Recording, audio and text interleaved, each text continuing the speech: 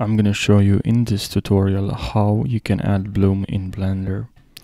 So what we have to do is to click first here on render, and here we have Eevee, and then here we have bloom.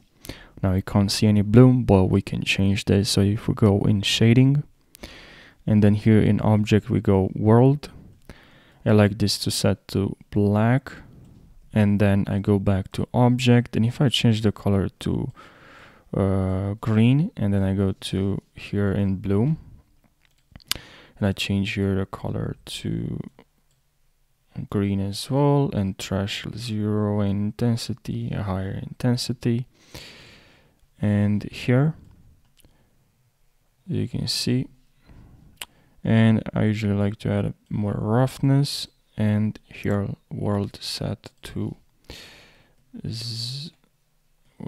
black.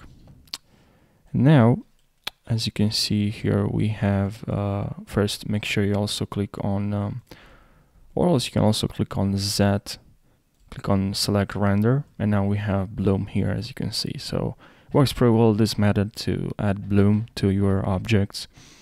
So I really hope you found this helpful. Thank you for watching, and I'll see you in the next video. Take care.